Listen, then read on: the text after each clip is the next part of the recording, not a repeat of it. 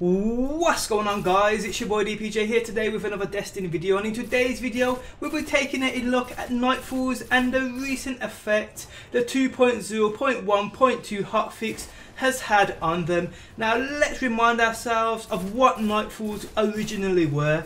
They were a weekly event which everyone rushed to do to gain that XP boost for the rest of the week. Nightfalls back in the day were a lot harder for the simple fact that you had to start the whole thing again if your whole fire team died.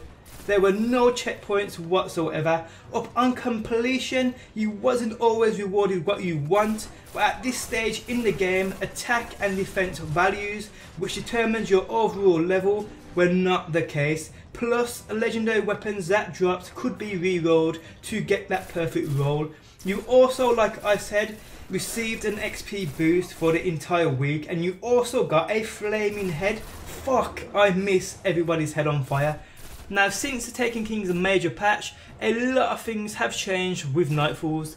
They took away the flaming head and the XP boosts and added checkpoints and rewards obtainable which were not acceptable as a Nightfall reward, and for that of what us year 1 players had come to expect. And when gear actually determines your overall light score or level, Nightfalls quickly became pointless to anyone who had ran the raid. Exotics dropped rarely, and if they did, most of the time they were at a attack or defense value which were useless to the player. You could receive a rune as your reward, which is really disappointing, or even 3 of coins and not even that many of them, like 5 or whatever. Now, many people, including me, kicked up a fuss about Nightfalls being a complete waste of time and something needed to be done about it, and it seems as though after all the bitching it paid off. And with the recent hotfix, changes have been made, so let's go through them. Now, they have increased the base level of Nightfall legendary rewards by 10 attack or defense, increased the chance of legendary rewards by 10% from 50% to 60%, increased the number of strange coins or 3 of coins rewarded. Ghosts have now been added to the legendary reward loot table. Legendary engrams no longer drop from the Nightfall strike boss, but they will continue to drop their unique legendary items, and removed antiquated runes from the loot tables. So it seems as though they are on the right track. Now, if you guys watch my weekly loot rewards, you guys know I have been complaining a lot about the loot rewarded from Nightfalls.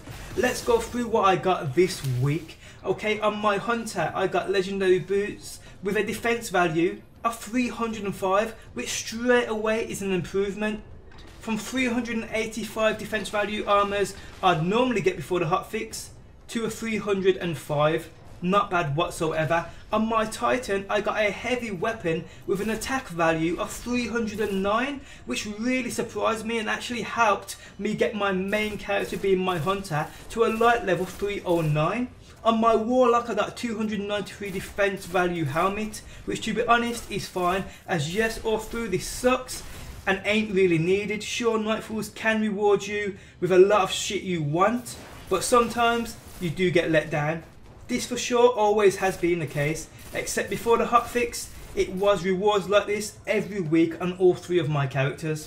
Now, I put out a tweet the other day asking people to send in screenshots of their Nightfall loot rewards since this hotfix, so let's take a look. Straight away, the majority of them, people got loot which they actually needed and was a massive improvement over pre-hotfix loot. Although not everyone was happy, it's still a giant leap forward in terms of rewards that actually are useful. Now, all we need are them flaming heads back.